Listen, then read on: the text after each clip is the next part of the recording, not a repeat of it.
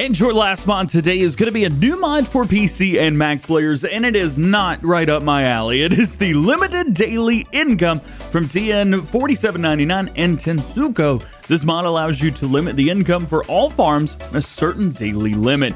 What can you do with this mod? Well, you can set a limit per day and increase the limit of the farm as earn no money on a day. Smaller increase if the limit, if the farm has made little money, or big one on if you've made all the money. All current limits of the farms are saved in the farms XML in this current save game, and all reset values for the limits can be set in the daily income.xml file in the save game. All increased limits will be reset to the default limit as soon as you have earned a lot of money on that day.